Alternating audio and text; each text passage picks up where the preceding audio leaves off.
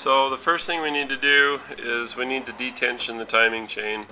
To do that, you take this nut out, and under this nut, or behind this nut that's tighter than crap, is a spring.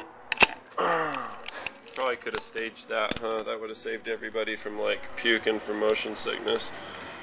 But basically, you pull this nut out, it spits out a spring, and that kind of takes the tension off.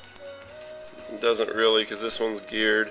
But basically, take all there's 4 bolts per side. You pull those out, tip the cams down, and pull it out. But if you don't do this first, it'll spring push out the tensioner even farther. So it is important that this gets done. Okay, time lapse until I get this stupid spring out.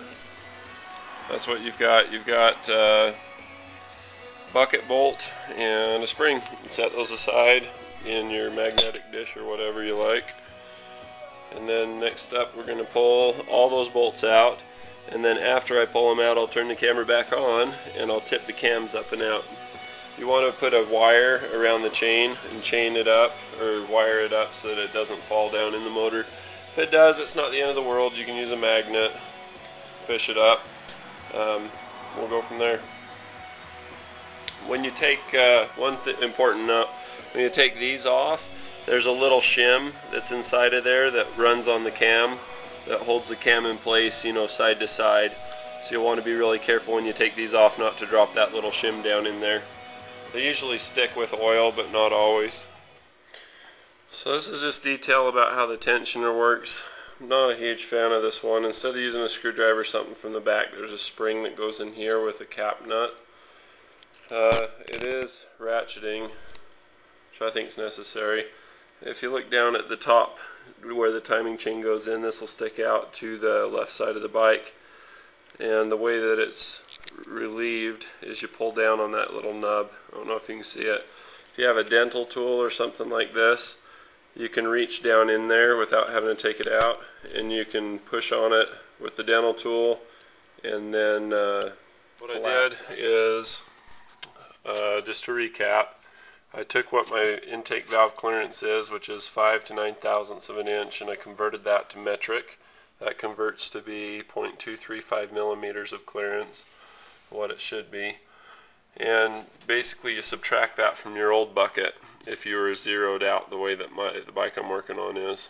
And so it calls for a shim of 2.365. They don't do a 2.365, it only goes to 2 decimal places. It's probably going to be a 2.35 for the right side. I subtracted this number, which is the valve clearance, from this because I was zeroed out, so there was no difference. And I came up with 2.165, which would probably boil out to be about a 2.15 if they have it. So these are what I'm shooting for to get from the shop. I usually like to go a little bit thinner, which creates more valve lash, but they last longer, because like I say. Okay, here's the math segment to figure out how to decide what shim you want to put into it. What you do is you record what your valve clearances are. Mine were 0, and these are the shims that I had in there. So you take the difference between your specified valve clearance, which for the intake is what we're doing. The exhaust, we don't need to worry about the exhaust. The exhaust we're fine. The intake's supposed to be between 5 and 9 thousandths. I had 0, so you take the difference between what it should be and what you have.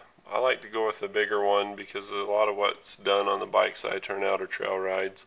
If it's a performance race bike, go with this number. If it's a trail riding bike and you want less maintenance, do this number. But basically, the difference between what you record and that. So you do that and 0, you come up with just whatever the number is. So you take your old shim and then convert this to metric, and then subtract this value from inches to metric, subtract it from your shim. This is in millimeters. And then that'll give you what your new shim is. So once again, old shim minus specified clearance that you want, and then that'll give you what your new shim should be. Basically, you're cutting the shim down to compensate these valves where they wear. Valves are like a little trumpet shape. they wear down where they seat here and here, and so this goes up, and eventually at the top of the valve where your cam lobe is, basically it wears out to where it's pushing it down to where you have an air gap here. So you cut down to thinner shim, and by cutting down to a thinner shim, it enables this to close up, giving you compression so that it'll start easy again and give you good tight pull. So anyway, I hope that's helpful. I'm going to go buy some shims and finish this video.